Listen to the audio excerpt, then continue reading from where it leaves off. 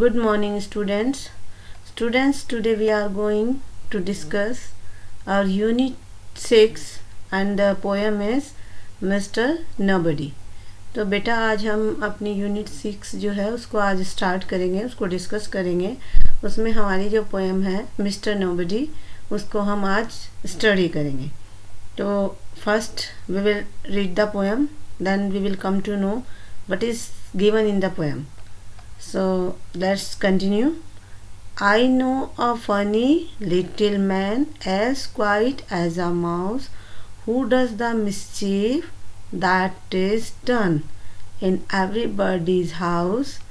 There is no one ever sees his face, and yet we all agree that every plate we break was cracked by Mr. Nobody. So the poem is nobody. पहले इसका meaning जान लेते हैं. Nobody मतलब कोई नहीं. Nobody का मतलब होता है कोई नहीं, यानी मिस्टर नोबडी के बारे में जो कि कोई नहीं है. I know a funny little man. तो मैं ऐसे एक फ़नी मतलब मजाकिया छोटे कद के आदमी को जानता हूँ. As quite as a mouse, जो ऐसे शांत रहता है जैसे कि एक माउस चूहा होता है. Who does the mischief that is done, जो घर में कोई भी शरारत होती है, कोई भी गलत काम होता है, जो वो वही करता है. इन एवरीबडीज हाउस, हर किसी के घर में. There is no one ever seize his face, किसी ने भी उसका फेस नहीं देखा है. Yet we all agree that every plate we break was cracked bye mister nobody. लेकिन फिर भी घर में हम सब ये मानते हैं, घर में अगर कोई भी प्लेट टूटती है, कोई भी प्लेट क्रैक होती है, ब्रेक होती है, वो कौन तोड़ता है? Mister nobody. तो कहने का मतलब ये है पोएट का कि घर में अगर कोई भी काम गलत हो जाता है तो हर कोई कहता है कि मैंने नहीं किया, मैंने नहीं किया. तो फिर किसने किया? किसने किया? मिस्टर नोबडी ने. नोबडी मतलब जो कोई भी नहीं है. मिस्टर नोबडी है वो चुपचाप आके ऐसे गलत काम कर जाता है, जो कि छोटे कद का आदमी है. सारी गलतियां घर में वही करता है और वो सबके घर में रहता है. So this is the summary of the poem Mr. Nobody.